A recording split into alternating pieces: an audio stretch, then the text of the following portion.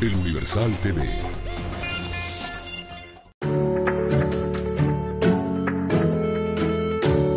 Soy Héctor Riveros, del Instituto de Física de la Universidad Nacional. Y hoy vamos a hablar de cristales líquidos que son un descubrimiento relativamente reciente. El ejemplo más sencillo de cristal líquido son moléculas alargadas que a la hora de pasar al estado sólido pueden acomodarse orientadas una respecto a la otra, pero tienen todavía la posibilidad de giro.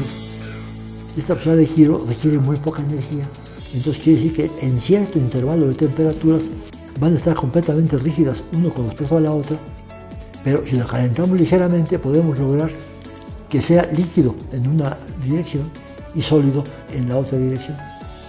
Ahora, la importancia de estos materiales es que hay dos tipos de cristales: los que son sensibles a la temperatura y los que son sensibles al campo eléctrico.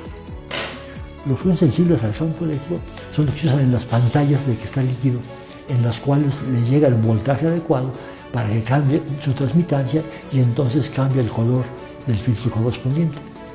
Pero en el caso de los filtros a la temperatura se usan mucho como termómetros, porque permiten medir la temperatura superficial. Entonces aquí tengo un cristal líquido grandotote, el cual, si le pongo la mano encima, está diseñado para tener temperaturas de 25 a 28 grados, y entonces podemos ver una foto de mi mano, las temperaturas superficiales que mide el cristal líquido.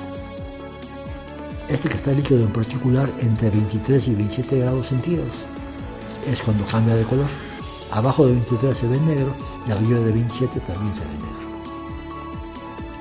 Si tomamos una foto con una cámara infrarroja, podemos medir las temperaturas a las cuales está el cristal líquido y ver cómo poco a poco se va calentando o se va enfriando en este caso, para quedar abajo de 23 grados, ya que ahorita la temperatura ambiente anda por los 18 o 19 grados. Entender es placentero y espero que próximamente nos veamos en otra cápsula del Universal.